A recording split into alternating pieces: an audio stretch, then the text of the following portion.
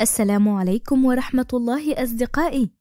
اسمي رقية، أبلغ من العمر 18 عاما.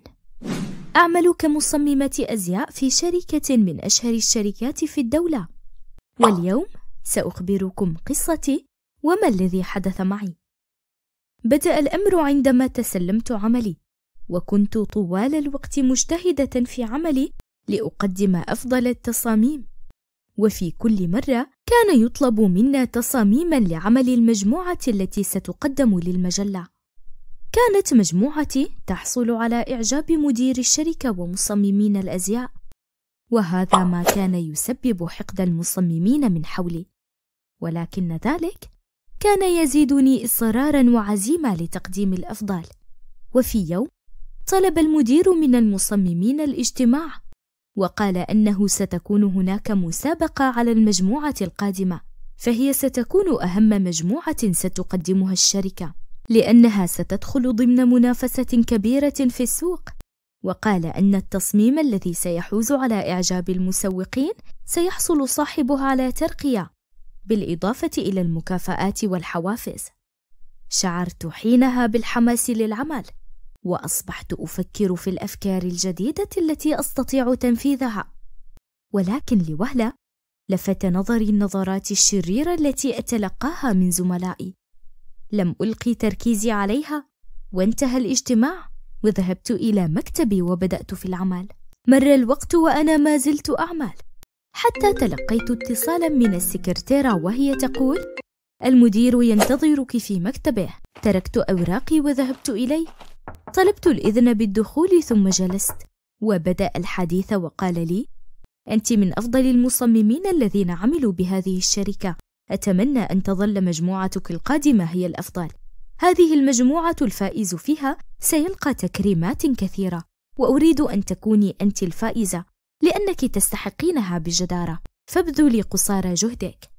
انتهى عملي، ولكن حماسي دفعني إلى أن أجمع أوراق التصميم وأكمل عملي في المنزل.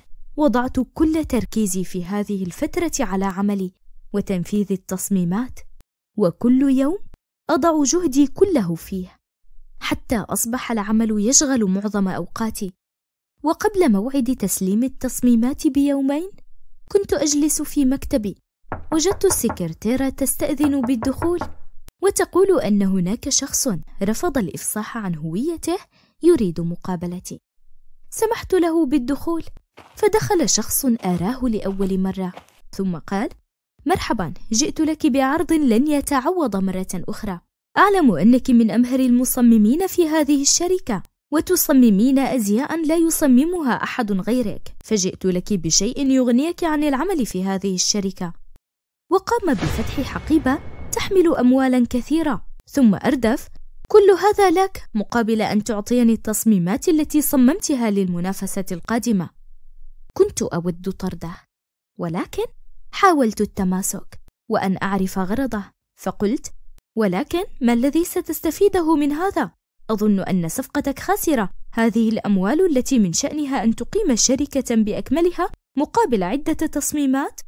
قال: أنا أعلم أن تصميماتك هذه ستسبب في أن تجعل الشركة التي تعملين بها تربح هذه الصفقة، لأن هذه التصميمات سينفذها أكبر شركات الأزياء في الشرق الأوسط، مما يجعل المنافسة لصالحكم قبل أن تبدأ. قلت بغيظ: إذن تحاول شراء عملي بمالك؟ قال بسخرية: أليس كافيا؟ خذ أموالك ولا تأتي هنا ثانية، وقل لصاحب عملك أني لا أقبل الرشوة. قال: أأنت حمقاء لترفضين عرضا يشبه هذا؟ صرخت في وجهه وقلت: إن لم تخرج الآن سأجعل الأمن هو من يخرجك. نظر لي بكره وحقد وخرج. ذهبت إلى مديري وسردت له كل ما حدث، وأخبرته أن هناك من يحاول هدم شركتنا، فطلب مراجعة الكاميرات وأمر بمراقبته ليعرف لمن يعمل. وبعدها ذهبت إلى مكتبي. حاولت الاندماج في العمل ثانية لوضع لمساتي الأخيرة على التصميمات، وبعد مدة من الوقت طلب مني مديري أن آخذ التصميمات وأذهب لمكتبه. فعلت كما أراد، وأخذت التصميمات وذهبت إلى مكتبه. فنظر لها بابتسامة رضا وقال: كما كنت أظن، تصميماتك تحمل إبداعا وتجديدا لا مثيل له. قلت له: شكرا سيدي، بقي لي تصميم واحد فقط لأعمله لكي تكتمل مجموعتي.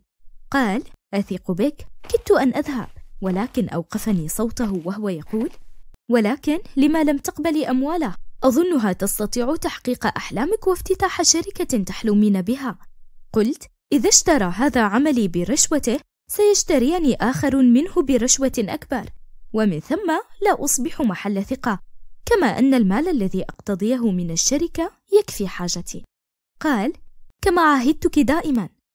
مر اليومان وأنا أعمل، والأجواء هادئة إلى حد ما، حتى جاء يوم تقديم التصميمات وذهبنا جميعا، ولكن وجدت إحدى زميلاتي تنظر إلي نظرة سخرية وتضحك ضحكة خبيثة لم ألقي لها بالا.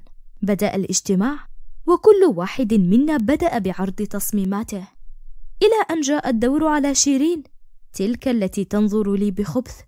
وجدتها تعرض تصميماتها، ولكن مهلا، هذه تصميماتي تلك التي تعرضها. صدمت صدمة كبيرة، ولم أعرف كيف سأتصرف وما الذي سأقدمه. وما زاد تلك الصدمة هو أن مديري أثنى على تصميماتها. لم أستطع أن أجمع شتات نفسي، وذهبت إلى مكتبي باكية. ومر اليوم واليوم التالي وأنا محبطة، لا أجد ما أضع شغفي فيه، ولا أستطيع العمل. حتى مر أسبوع وأنا على تلك الحال.